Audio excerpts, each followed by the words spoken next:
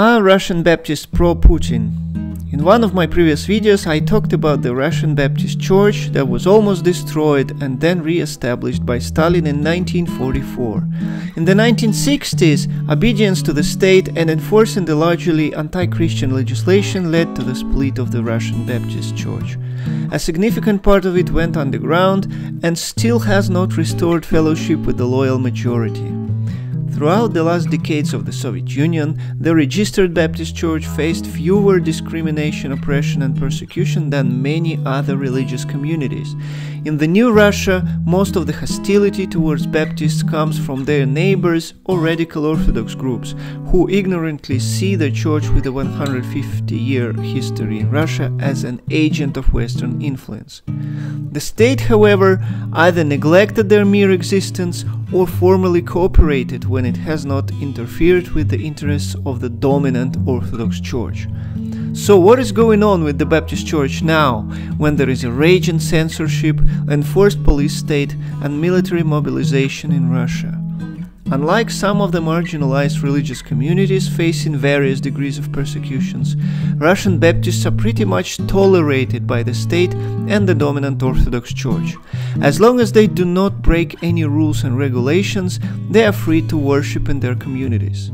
However, you might remember that since 2016, Russian legislature significantly restricted evangelism and missionary activities. Missionaries are now required to have permits, and they can no longer evangelize on the streets and in people's homes, although this is one of the major ways of winning souls for Christ for evangelicals. There are two important factors, very much specific to Russia and the post-Soviet space.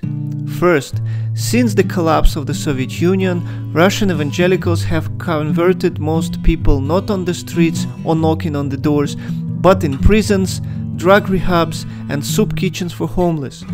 Second, most importantly for my video today, Russian Baptists obey.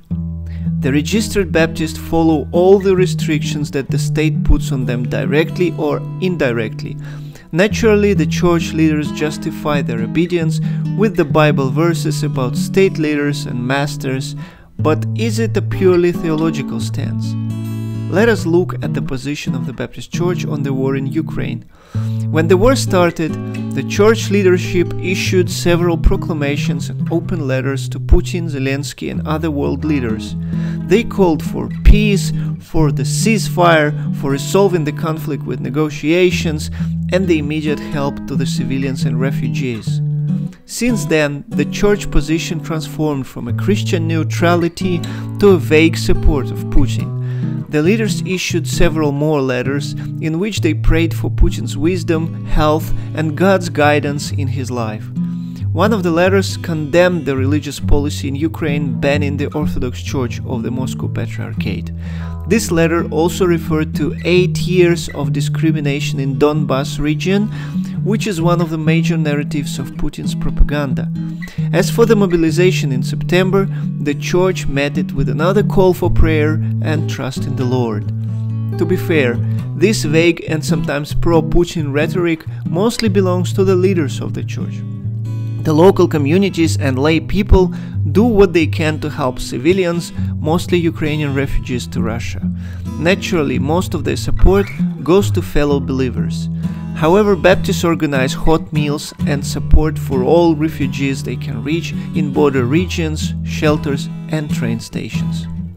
Please like the video, leave a comment and subscribe to the channel. I see you all next time.